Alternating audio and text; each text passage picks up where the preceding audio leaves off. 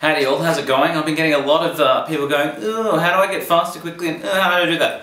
Beyond practicing a shitload, I think this exercise that we'll be working on today would be a good way to exercise some speed picking on the right hand. So let's take a look.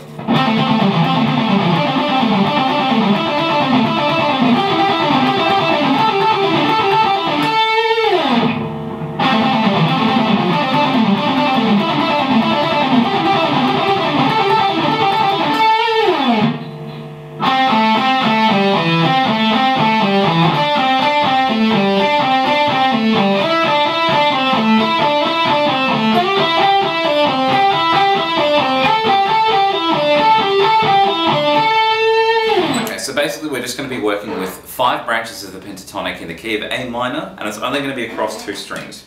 So I want to start from 5 of the 3rd string, and we're going to play 5-2 twice, and then I play 5-2 on the 4th. So it'll go. I don't want to do that whole idea twice. And that kind of idea is going to carry out through all of those little branches of the pentatonic through the scale, only across the 2 strings. So let's have a look at the second group now. I want to start from 7 of the 3rd, and I'm going to play 7-5 twice, and then 7-5 on the 4th, and once again we're going to do 2 of those.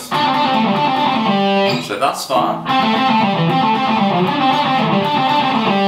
Okay, so the next branch is this one. I'm going to play 9-7 twice on the 3rd string, and then 10-7 on the 4th string. Once again, 2 groups of that. So thus far.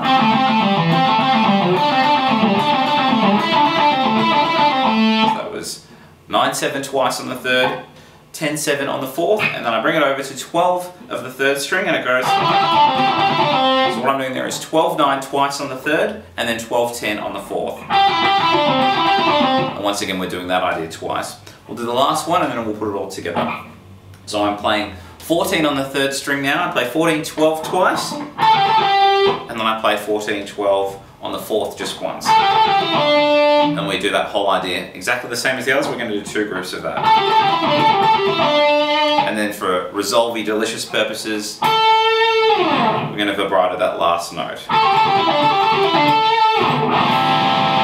Nice A minor resolve there. So let's put it all together from the start, nice and slow.